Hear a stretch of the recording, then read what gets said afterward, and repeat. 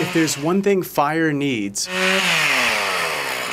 it's fuel, which means dry wood and underbrush that quickly ignites. We all like the look of all the trees and all the things around our house, but they're not very pretty when they're black. That's the warning Tony McWilliams gives to residents of Lincoln National Forest. They're our neighbors on the other side of the fence.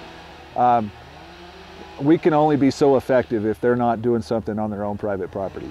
McWilliams isn't a doctor, but he writes prescriptions. That's because as a fuels management specialist, he plans to control burns. The Forest Service calls them prescribed burns. He joined a hotshot crew in 1988, and he says he's stepped foot on just about every acre in this park. The topography isn't what's changed over all these years. But fuels changes dramatically depending on aspect, depending on whether it's been thinned or not, on so many elements, you know, in the fuel side of it. And then weather, we all know weather's dynamic.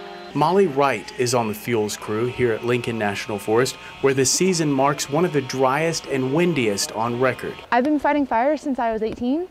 My dad did it when he was in college, so it was a good way to make an income, and fell in love with it.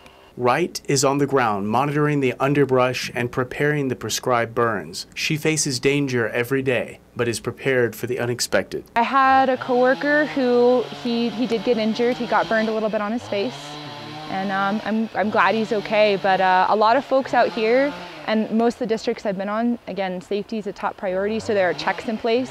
Like if you'll notice right there with Calvin and with my coworker Logan, he's kind of keeping him back at a safer distance. That way, if the chainsaw did come back, it wouldn't hit him. McWilliams wants to make it clear, thinning the forest does not prevent forest fires. That's not the case at all. What we're doing is we're trying to thin the forest, remove the excess woody biomass material, and make it fire behavior, if it were to catch on fire, manageable safely by firefighters. We don't think of any of these fires as natural, but long before the national parks were created, these trees burned on a regular basis. This ecosystem, it evolved with fire as part of it.